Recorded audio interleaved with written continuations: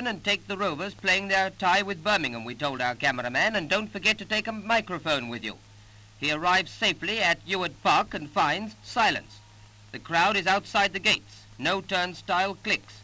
Torrential rain waterlogs the field, and this fifth round tie is postponed. Reminds you of a test match in Manchester. No play today is the old familiar slogan. The gentlemen without bathing costumes are players, playing squeegee, not football.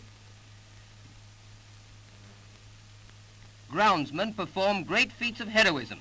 They dig deep into the root of the trouble, trying to drain off the water in time for the kick-off. But not a worm turns.